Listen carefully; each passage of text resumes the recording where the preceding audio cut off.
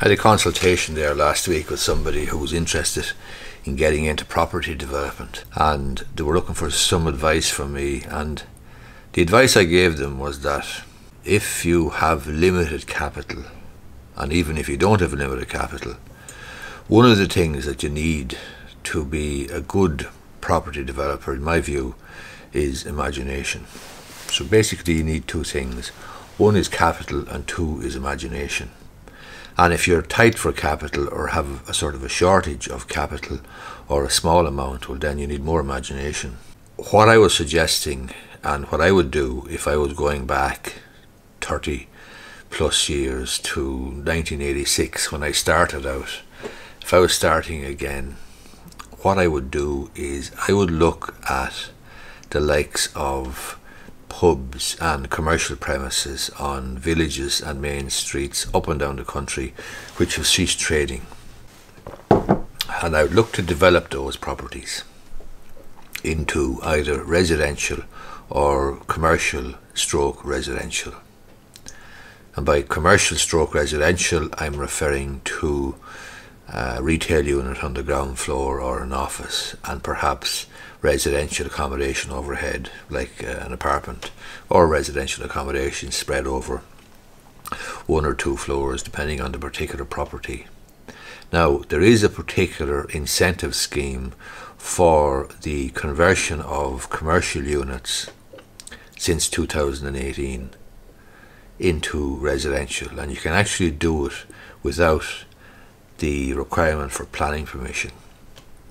There's also a new scheme which came in last year to do with boarded up and closed up pubs which can be converted into residential properties without the need for planning permission.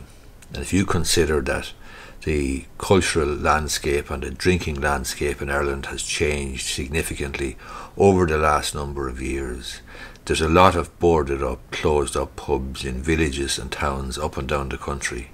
Not only that, but these pubs are actually in fairly good locations.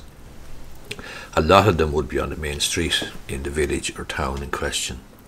And you can now, as a consequence of regulations that were introduced last year, convert those pubs into residential accommodation without the need for planning permission. Now, there is certain restrictions. For example, the pub must have been closed up for 2 years, and you must leave the facade or the front of the property intact. But other than that, it's a pretty liberal scheme insofar as you can convert a closed up pub into residential accommodation without the need for planning permission. And we all know if you do any sort of property development or any sort of an extension on your own house or anything else, dealing with the planning authorities can be a significant cause of delay. But there's no need for planning permission with these boarded up commercial properties or boarded up pubs, closed down pubs, since the introduction of these regulations. So I think it's well worth having a look at. Now, as it happened, I had a consultation last week, and that was the sort of advice I was giving to the person with whom I was speaking.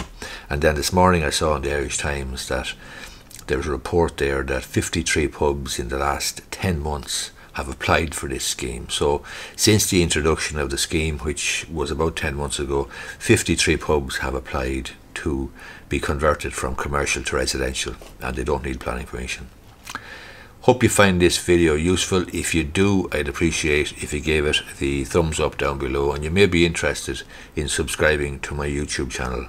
I make videos primarily about Irish law, Irish business, property, and so on. And sometimes I dip into other stuff as well, the occasional drone video, the occasional political video, but generally small business, property and Irish law.